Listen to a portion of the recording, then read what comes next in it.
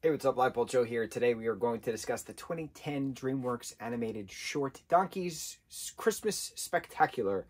Donkey's Caroling Christmas Spectacular. Oh, there's different versions of the names. Donkey's Caroling Christmas Spectacular and Donkey's Christmas Shrektacular. Interesting. Interesting. Very interesting. I only referenced that because I am watching it currently on my 9 Holiday DreamWorks Specials Blu-ray. And it says here, Donkey's Caroling Christmas Spectacular, but I'm pretty sure on IMDb it says Donkey's Christmas Shrektacular. Very interesting. So, 10 minutes, very quick. Came out in 2010 alongside the Yule Log, which is also the same year that Shrek Forever After premiered. And so, this is right afterwards. We have Rumple getting a stocking full of coal. For some reason, he's at the Christmas party as well. And then this is the same Christmas party as the Yule Log. I have decided. I have made it canon. It is now official. So they're all singing different songs, having a sing-off, if you will. Very much so like how they did a sing-off at Far, Far Away Idol. And so they're just singing. They're singing their songs, and Puss is singing Feliz Navidad, and everybody else is singing their own stuff. And it's entertaining. It's cool also having Shrek's family, his ogre family, who they rediscovered, you know, within the last film, getting other parts. So Shrek's family is within the Yule Log. Shrek's family is within this Christmas caroling sing-along, Donkey's Christmas Shrektacular, however you want to call it, because it's got 2 different names for some reason.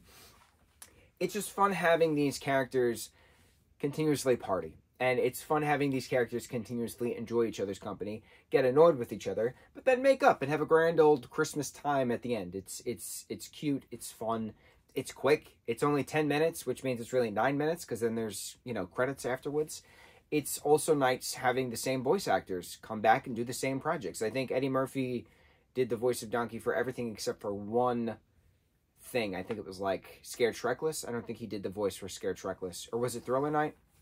One of those. One of the Halloween things, he didn't do the voice. But everybody else does their voice for most of the stuff. I don't think Cameron Diaz does for something, and I don't think Mike Myers does for something. Maybe I should retract that statement. It's nice seeing the voice character, the original voice characters doing this. It's just cute. It's a cute, Christmassy film. It's a short film. It's 9 minutes. That's it. There's nothing deep about it. It's just, you watch it, you laugh, you sing along, you have your fancy friends doing you have your fancy fake friends, a la DreamWorks characters, doing their stuff. I also like that plastic was introduced in this. Donkey's has a new plastic Santa Claus, like a blow mold Santa Claus, and he says to Wolf, "Oh, you like my new thing? It's this magical new creation called plastic." And Wolf is looking up, and he's like, "It's freaking me out." It's just funny because this is a timeline period, and plastic was not in that time at that moment.